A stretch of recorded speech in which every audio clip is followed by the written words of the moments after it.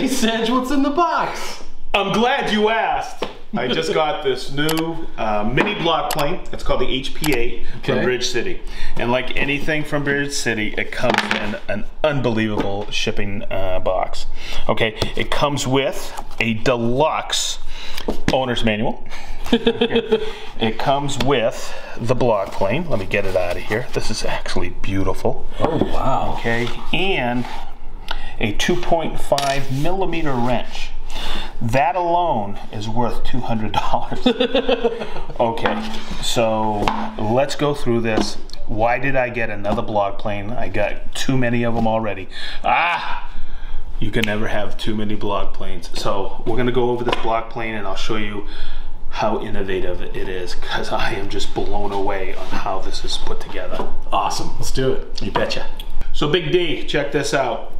I've had this out of the box already, okay? And I want your first impression of this mini block plane. So I'm gonna put it in your hand, and what do you think? Wow, that's like really, really light. Okay, so there's a reason. And I love this because I've had some old Stanleys in the past and they were made out of aluminum. They're very rare. This whole sole is made out of aluminum. One of the great things about that is it's light in weight. Okay, fits perfect in your pouch if you wanted to, but it won't ever rust. So there you go. So the first thing I noticed when I looked on the internet at this thing is this part right here. And this is known as a cap iron, and this is your locking knob or your tensioner. But I didn't understand that part. That's what holds the blade down. Oh. I know that's a Norris style adjuster, but we'll go over that in a minute. But when I release this, this is what you release to adjust your blade to and fro. But this part here, check this out. This is a little magnet.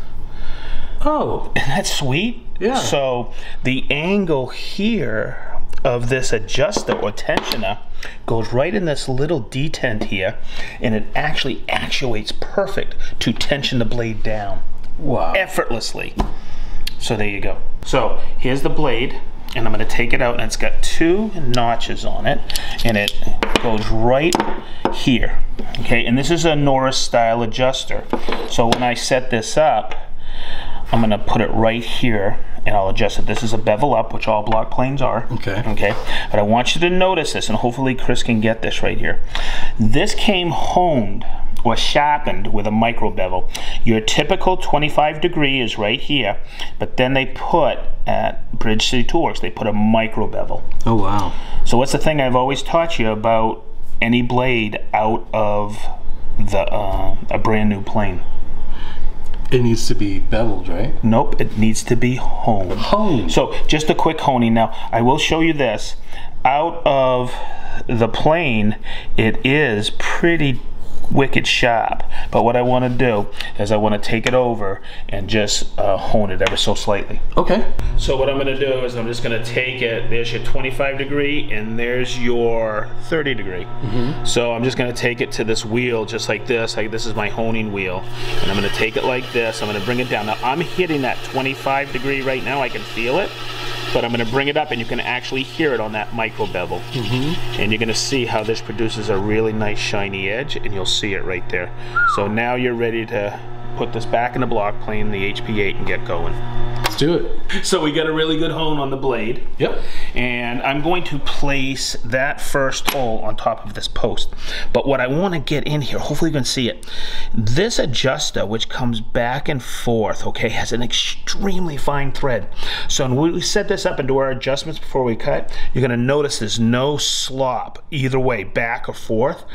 So it makes it effortless to get absolutely precise micro adjustments and fine shavings. Awesome. And I'll show you how to do that. So what we're going to do is we're just going to load this like this. Okay. And I bring it in like this, making sure I don't hit that edge on anything. And you see how it just slipped in? And then I'm going to take this. This is so revolutionary. I love this thing.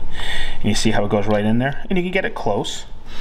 Okay. I do a quick adjustment. I'm going to give it a quick tighten right here, just so I can eyeball my blade. Okay. Now what I'm going to do is I'm going to loosen it just a little, and I'm going to bring it back so the blade is not exposed at all and I can feel it. Okay, so the other part is an adjustable throat. Okay. And right here everything on this is so precision ground. But I'll show you why in a few minutes. But you see how that opens up and closes? Mm-hmm. Okay, so I'm gonna open it up all the way and I'll show you why an adjustable throat in just a few minutes. Okay. Okay, so the other thing you're gonna notice on here are these depth skids.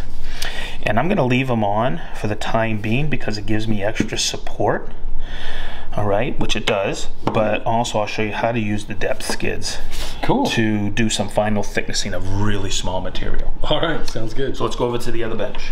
Let's do it. So let's set depth on this before we get going. Okay. Okay.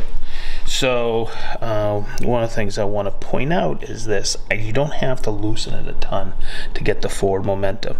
Actually, let's take a quick swipe. I'm not getting anything right now. Okay. Now I'm going to just loosen it a little. And I do it about a quarter turn. And you're gonna, nope. So you just gotta work up to it, just like this. Another. Okay, almost got it. Let's just get the right pressure. Almost, not taking much.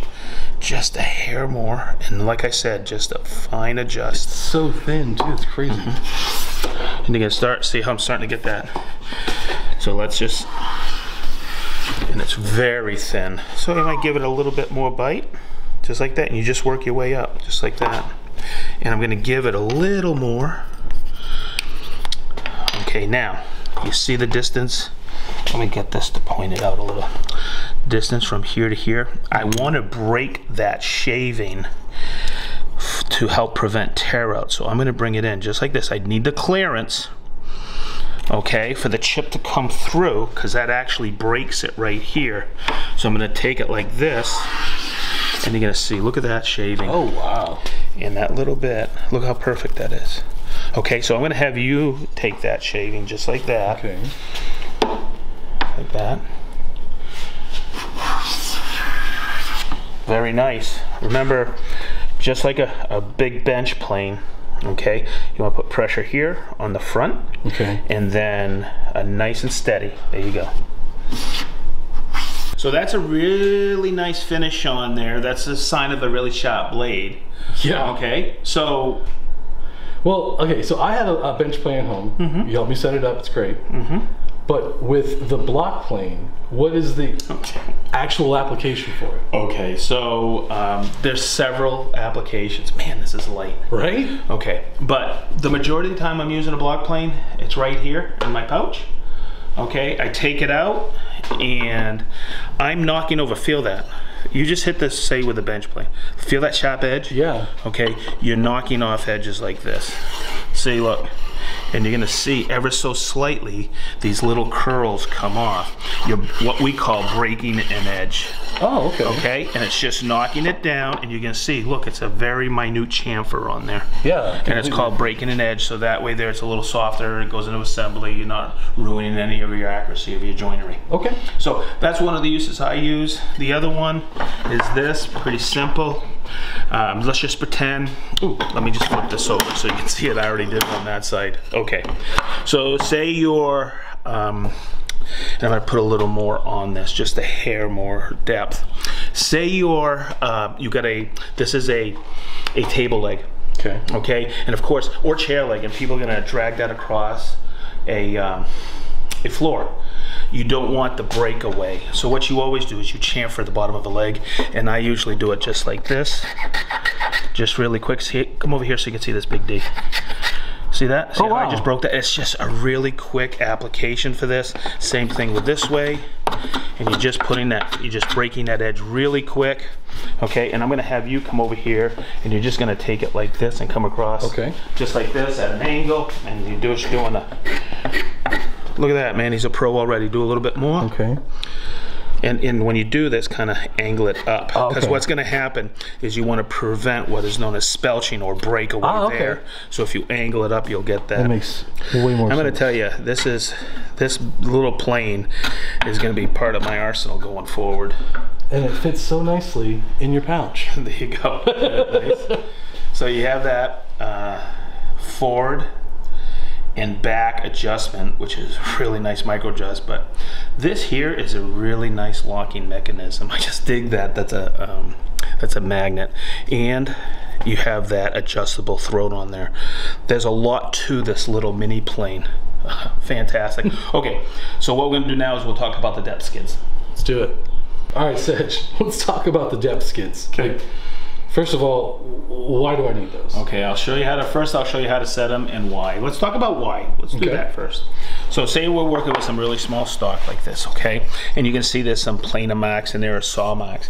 And we want these to be the same thickness. And you can see hopefully here that I have a little bit of a catch here. You'll see the saw marks on here.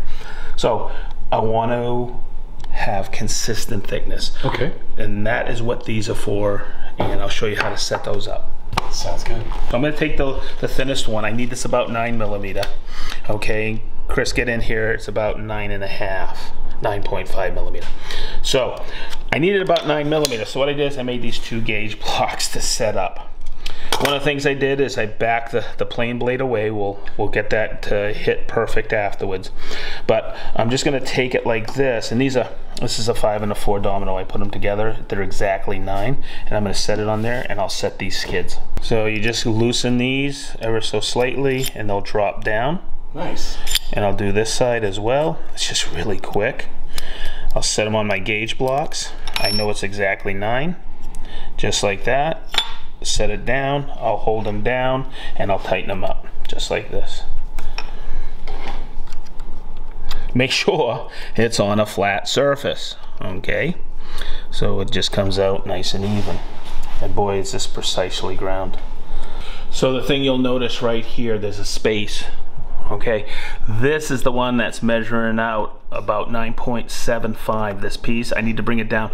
So when I start going back and forth and taking swipes off of this, what'll happen is these will bottom out on either side and give you a perfect 9mm thickness.